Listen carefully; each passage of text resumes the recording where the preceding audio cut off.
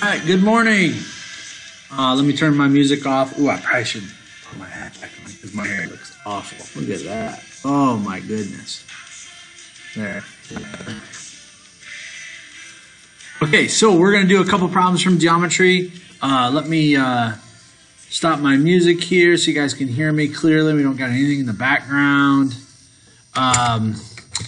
Let's do number 10 and number 11. The assignments due tonight, and tomorrow we'll move on. But I just want to do a couple examples. I did have somebody reach out and ask about number 10. Just so you know, we're planning on a Zoom meeting on Friday to maybe collect all, see everybody, make sure everybody's okay. But if there's any questions overall that we need to ask, it's not required, but it'd be good to have, and good to see you. So, all right, let me get it off this double screen, just saying hi to everybody, and let's get going on number 10. It says, this is on page, oh, I got to take my glasses off. It stinks getting old. This is page 40, number 10. It says, use the point.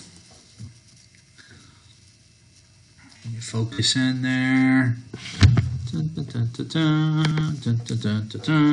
Use the points. By the way, this is being recorded.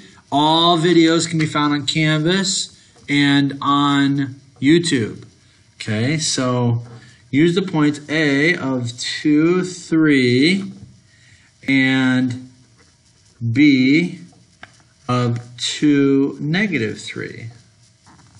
Okay, so that looks to me like, you know what, let's graph that. See what that looks like real quick. You may not have graph paper, so you might want to just do it normally. I happen to have some graph paper, so I'm just going to show it real quick. So we go 1, 2, then 1, 2, 3, and then 1, 2, and then 1, 2, 3. So here is A at 2, 3. You guys see that okay? Good. And here is B at 2, -3. This looks like a vertical line. Okay, so this is a vertical line. Remember, a vertical line has undefined slope. No, we're not there yet. Vertical line, 2, 3, 2, -3. All right, describe AB and find its length. Okay, so for part A, if we're describing, I just said that, it's a vertical line. Now, technically, this is a line segment because it has endpoints, right? Okay, so that's a line segment. Now, how far is it? Well, we can do the distance formula, but there's no need. We can just count from 3 to -3. 1, 2, 3, 4, 5, 6. So it has a length or a distance of 6 units. Okay, does that answer question A? I think it does. All right, let's go to B. All right, B says, describe the image of the segment AB under the transformation. Here's the notation rule where we go X and then 2Y. Okay, so here's the best way to do it, right? We take each point, we take A and we take B, follow this pattern, and you'll see that this is the best way. And now we're going to apply the rule of X. I'm going to get a different color here for pen. We're going to apply the rule of this right here. We're going to call that A prime. The X stays the same, but the Y becomes 2 times Y. So the Y becomes 6. Everyone see that? All I did was put 3 in for Y. 2 times that made that 6. We're going to do the same thing here. And that becomes B prime. And that becomes 2 to -6. You know, if I were looking at this on a graph, that means we'd go 4, 5, 6, -4, -5, -6. It looks like it would just be this almost the same. It's just, right? So we're going from 6 to -6. Let's see what it says.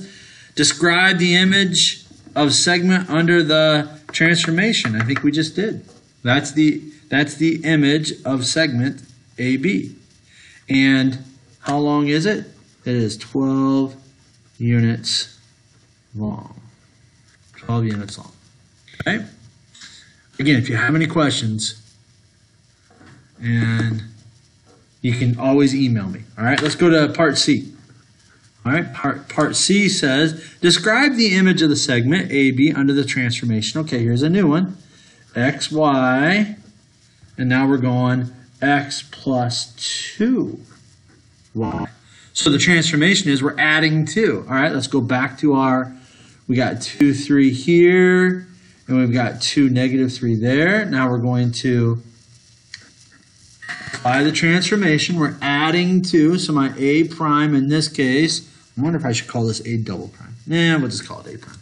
A prime in this time is 2 plus 2, which is 4, 3.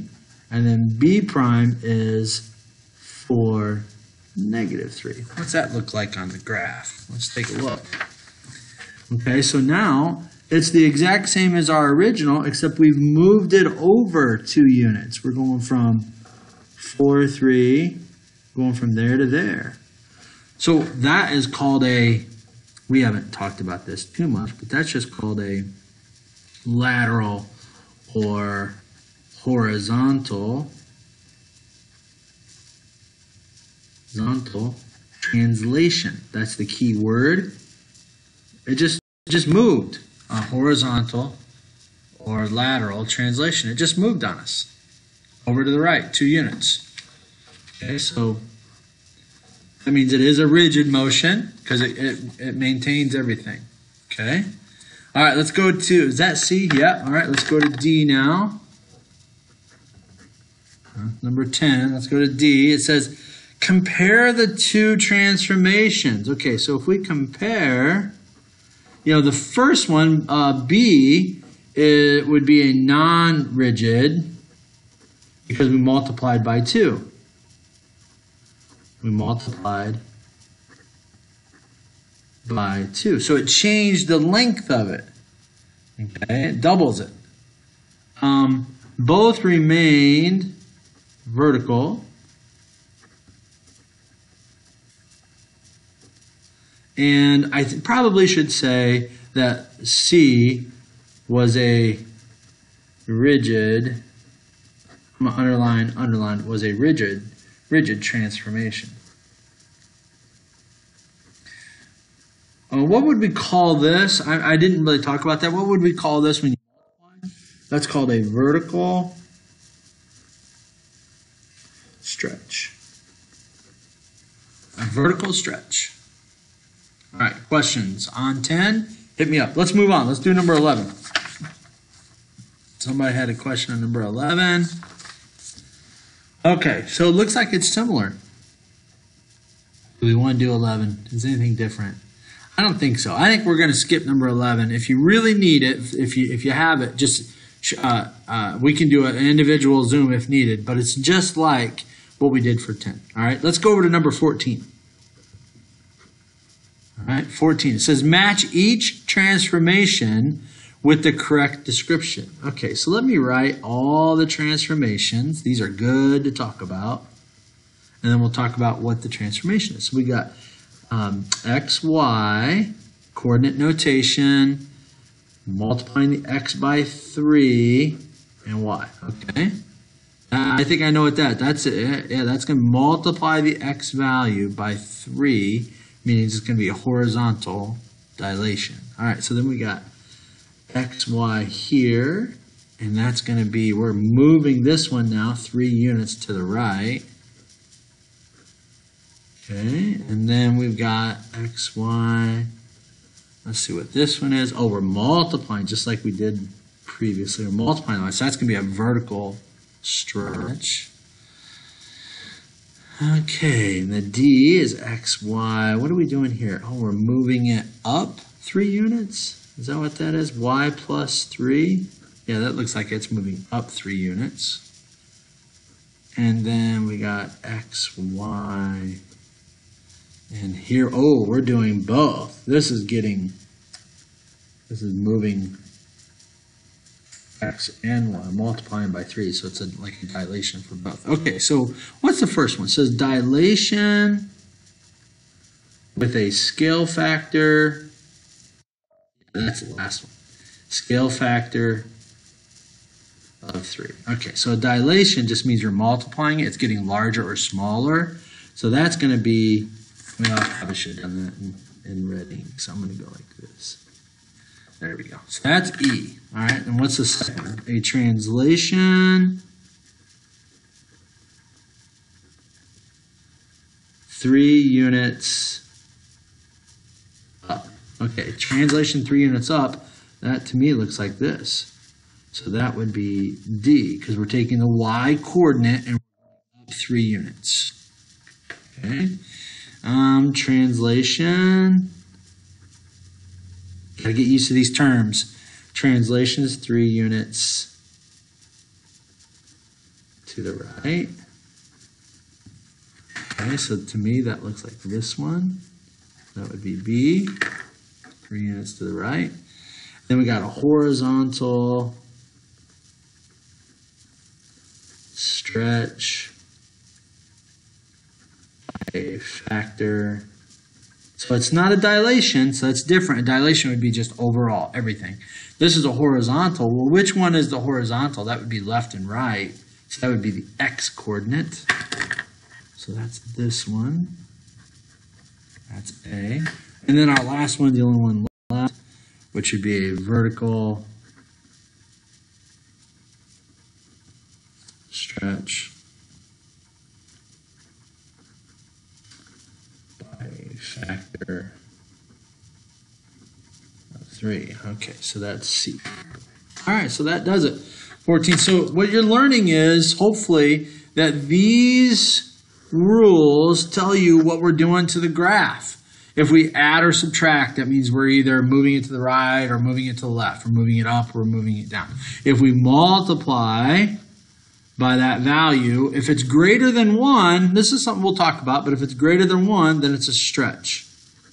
If it's less than 1, then it's a shrink. So like if it's a fraction, we multiply by 1/2. We'll see more of that. So like something like this. That means we're cutting it in half. Okay? Okay. All right, so let me clarify. Homework is due tonight at 11:59. All right?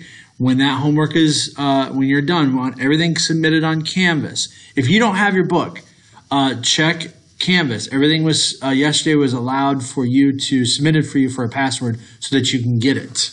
Okay? You get your, here, let me go side by side so you can see me. So you can get your password and then you can log into your book. Okay? So make sure, ooh, I gotta get my hat right. There we go. So make sure you get your password if you don't have your book. If you do have your book, great. If you don't, if you can't come in and get your book, that'd be better. All right. And homework's due tonight. Tomorrow we'll move on. Tomorrow we're going on to the next section, 1-4. Okay. And then Friday, like I said, we're going to plan a Zoom. Let me write it here. Zoom on Friday, and I'll just send it out probably 11 a.m., but I'm going to coordinate with some of the other teachers that teach sophomores to make sure that you're not overloaded. Okay, so Zoom, 11 a.m. Okay, hope you guys are doing great. Hope everyone's safe. It's out there, all right? I think you guys know my wife's a nurse, and she says that they are getting bombarded with phone calls and conversations about people with symptoms with COVID. Okay, and that's in Anderson area. So stay safe, be smart, keep distance, socially distance. All right, miss you guys all, and we'll see you soon.